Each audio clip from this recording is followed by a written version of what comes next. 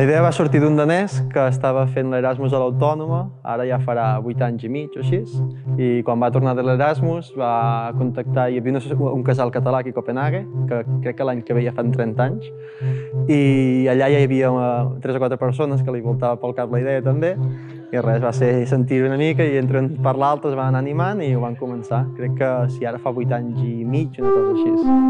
Que t'apreti, si no se't tascarà. Va ajudar molt el sentit aquest que hi hagués un casal català muntat on feien moltes activitats de cultura catalana i allà la gent de seguida es va animar. I també per la gent que té canalla, sempre era un entorn on sentien català i per ensenyar als nens a parlar català i tot això, la gent es va animar ràpid. Henry? Weak? Ben? Yes. Hola. Pues sí, pues mira, tu de contrafort pel Llorenç i ella fa la grossa. En principi hi ha alguna foto, de fet sempre hem assajat aquí, hi ha algunes fotos on hi ha construccions de 9 persones al tronc i el que fa la foto i poca cosa més, o sigui, al final a vegades eren assajos de 6-7 persones i o sigui, començant des de molt avall, amb molt poca experiència i assaig-error i anar provant. Mira endavant tota l'estona. Vale, Júlia, com ho vegi. Amb un assaig bo, com avui, serem 30-35, poder 40, però és una mica excepcional perquè anem a Tarragona la setmana que ve. Assajos, poder, si digués ara de fa 3 mesos, entre 20 i 25, un assaig normal.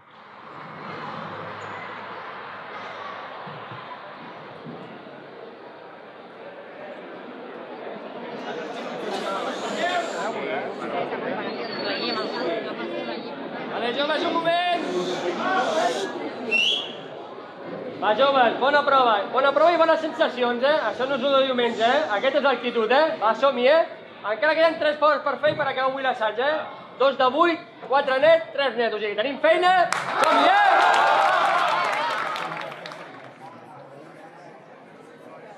La colla joves actual es va refundar l'any 1970, final 71-72, i a partir d'aquí, doncs, és el que estem avui en dia. Va començar una colla diferent a la que hi havia a la ciutat, degut a l'extinció dels xiquets de Valls, i una colla una mica revolucionària, una mica anàrquica, una mica contracorrent del que era normal, diguem-ho així. Formant la colla hi ha molta gent. Que siguin habituals, jo crec que ens movem per una mitjana de 180 persones. 180, sí, 180, 200. Evidentment hi ha pics, com el concurs, com avui l'assaig, que serem molta gent, pics que poden arribar a 500 persones, tranquil·lament. Wait a second. For all those who still don't know what are we talking about, I made you a quick drawing which I'm going to be showing with some random elevator music I've found in internet. So get ready to expand your knowledge to unknown limits.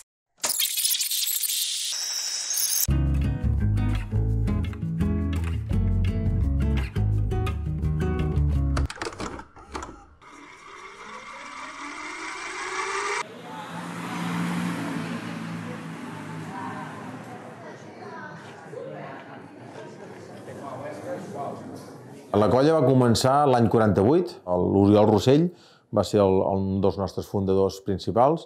A dia d'avui està mort ja, però hi ha el seu fill, el Toni, que encara ve a la colla. I el boom gran de la colla el va fer a principis dels 80, que vam poder comprar on estem ara, que és a Cal Figuerot. És una casa del segle XIX.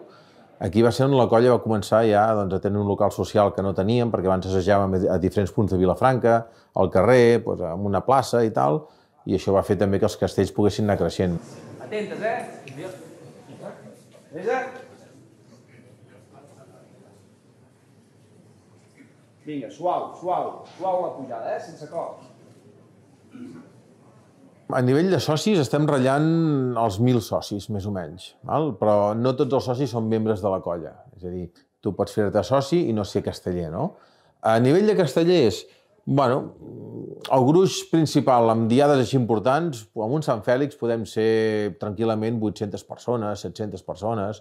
El concurs de castells, per exemple, entre castellers i aficionats que van entrar amb la colla a fer pinya i ajudar-nos, vam entrar més de 1.200 persones a la plaça. Llavors, un gruix molt important. Els assajos més importants, com tindrem aquest divendres, podem ser tranquil·lament 500, una cosa així. De què depèn provar el nou signe nou? De què dependrà? Bueno, dependrà de com vagin aquests últims assajos. Com he dit, el 5 de 9 no és l'objectiu. Feia 15 o 20 anys era normal fer una roda de premsa abans d'una diada? No, ni molt menys, ni molt menys. 15 o 20 anys, no, la roda de premses a nivell casteller no existien, ni molt menys. Ara sí, ara el que vols una mica és doncs, això, fer bullir l'olla, que es diu, no? A nivell de Vilafranca, de comarca, de Catalunya, que la gent conegui el que farem, la gent també vol saber qui surt primer, qui surt segon, vol saber quines intencions té cada colla.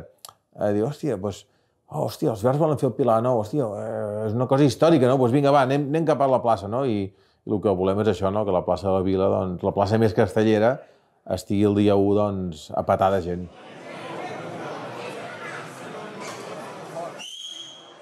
El paper de les colles del món casteller, jo crec que va començar, i aquest era l'inici de moltes colles, era ajuntar molta gent de diferents classes. Políticament, socialment, econòmicament, i ajudar molta gent. Això ha passat aquí, ha passat a tot arreu. Aquest paper és el més important per a mi que s'ha de mantenir.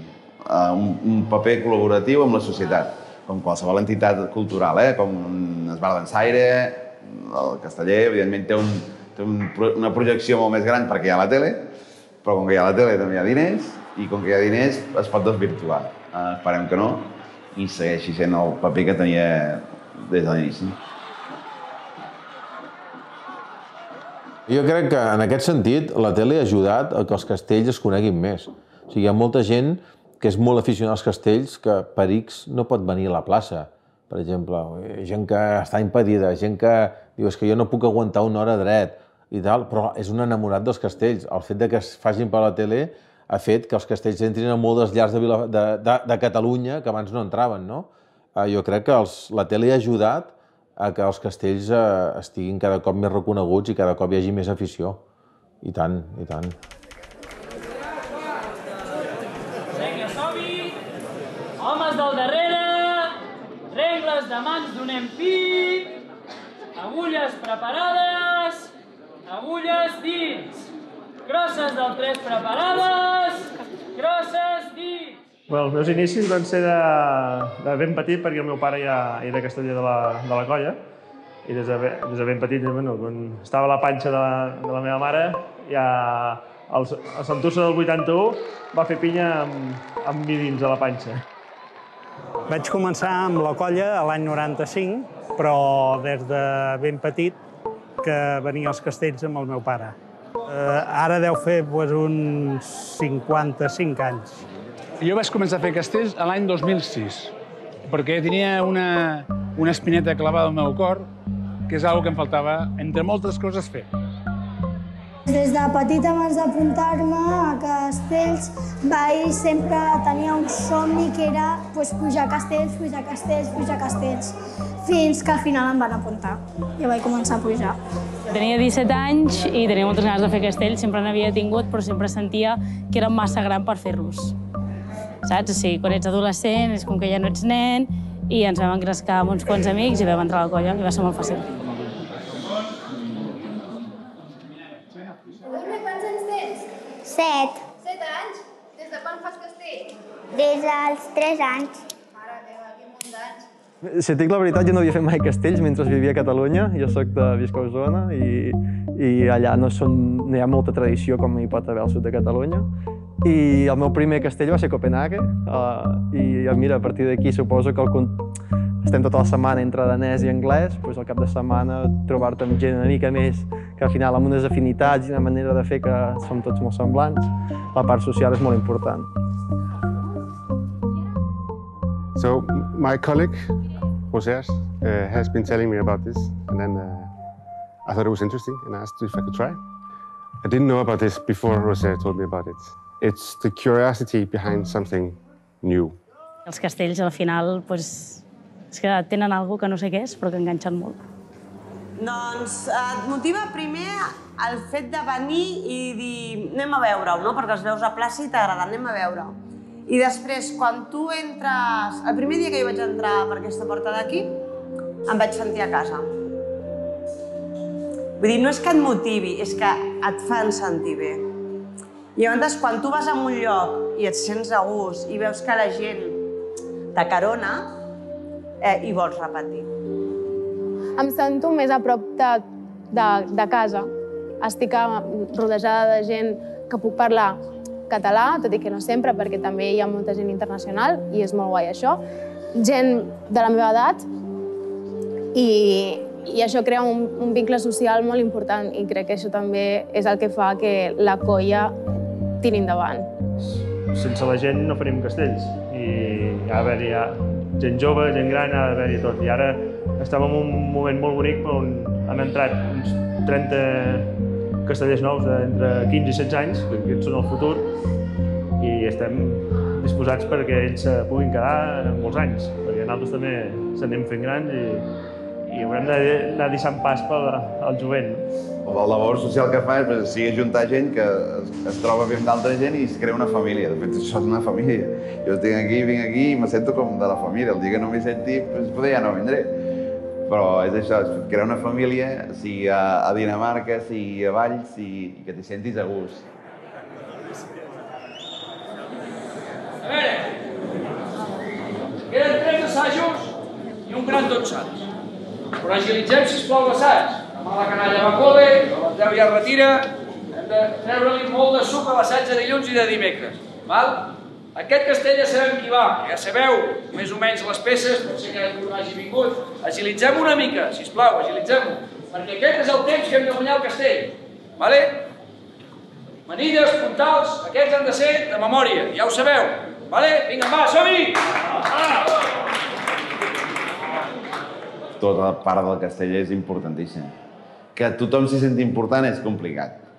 És una feina que ha de fer entre ells el cap de colla, els castellers de tronc, i tot s'ha de sentir important perquè realment qui fa tot el castell és tota la colla, no és 10 persones.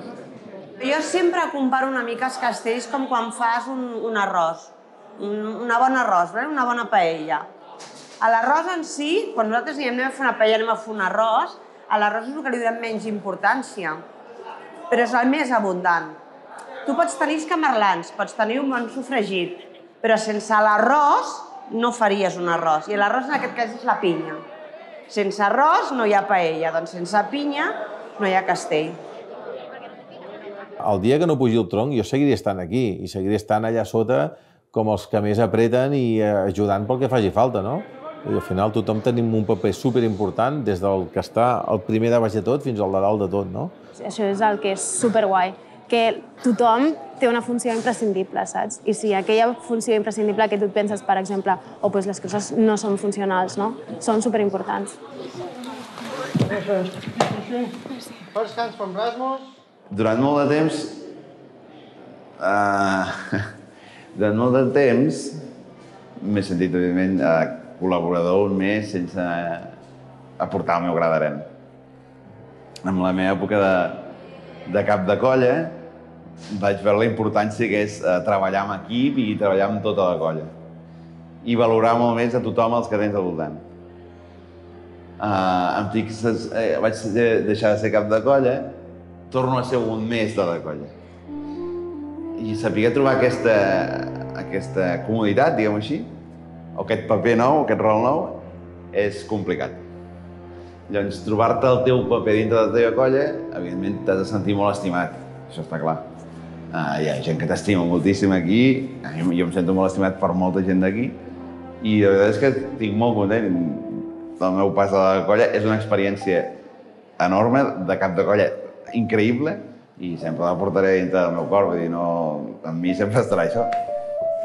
A mi em fa molt feliç fer castells. O sigui, sento que formo part, sí, sentiment de pertinença, de pertànyer de manera activa, saps? No només és que els admiri, sinó que els visc. Sento un orgull i com estar entre amics, família, una passió que només tu pot donar a la colla.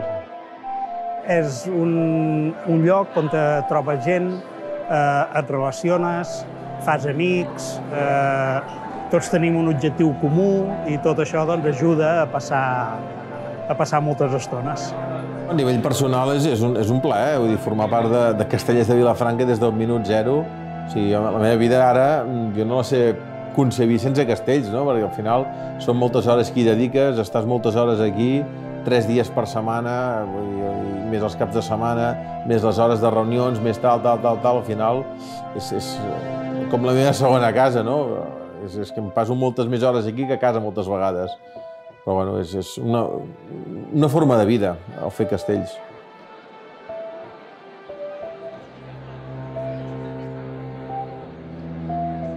Aquesta tradició no es pot perdre.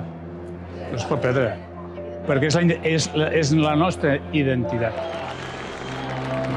La nostra identitat. Perquè si no tenim cultura i folklore, poca cosa fem.